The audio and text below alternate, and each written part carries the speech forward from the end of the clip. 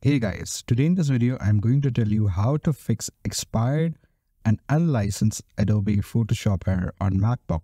So if you are using a cracked version or an unlicensed version and if it shows an error, I'll tell you how to fix it. The first thing that you need to do is you have to go here and select a new Finder window. And so once when you're here, you have to go here to Applications. And then you have to go here and click this. And then you have to go here and click on Show Package Contents. Once when you do it, you have to click here and then you have to click here on the plugins, required, and then extensions. So once when you're here, you can see there are 5 plugins here in front of you.